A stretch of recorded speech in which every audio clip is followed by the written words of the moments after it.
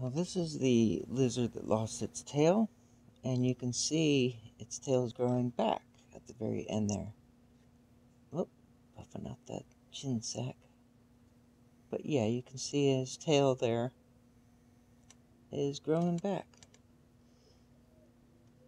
In case you didn't see some of the other videos, we were talking about how they release their tails, and whatever's trying to catch it has a little snack, but they're able to grow their tails back.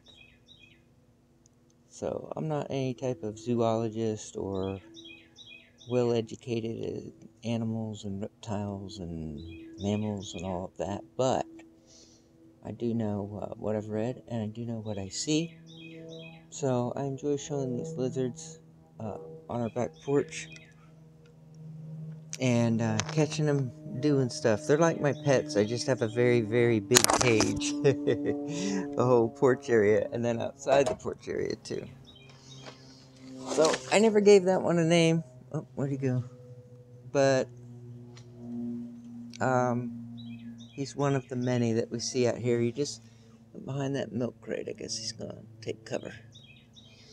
I like this time of the day, the sunset. It starts coming through the trees and shadows the Spanish moss here in St. Augustine, Florida.